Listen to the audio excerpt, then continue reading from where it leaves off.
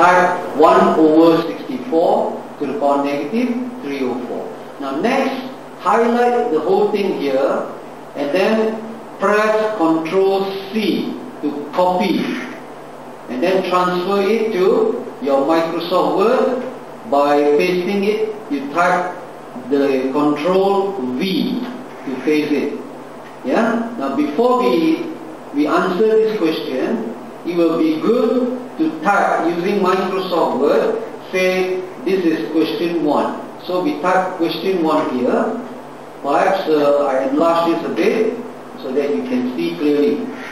Okay. So in this example, we have question 1, which is 1 over 64 to the power negative 304. Okay, press the tab key followed by the equation sign. Now next, click equation editor, alright, and then press equation sign. Remember, if this is 64 to the power negative 304, you can change this to positive by bringing this on top, alright, you invert the fraction. So in this case, it will become 64 to the power positive 304. So choose fraction and then type in 3 over 4.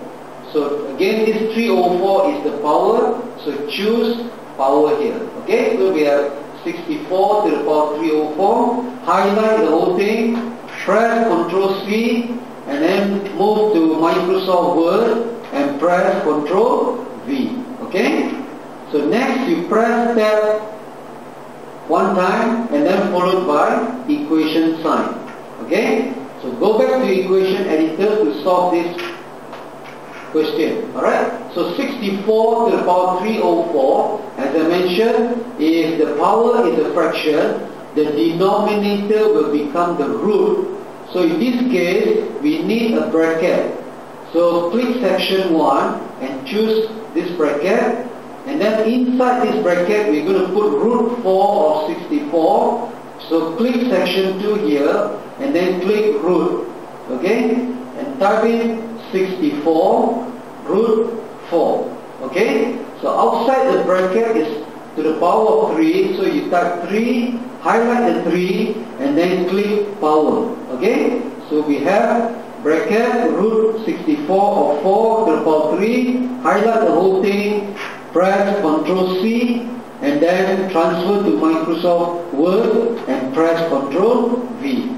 So press enter once followed by tab key and then the equal sign.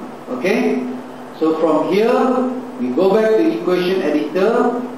Okay? So let's solve the one in the bracket first. Root 4 of 64, the answer is 2.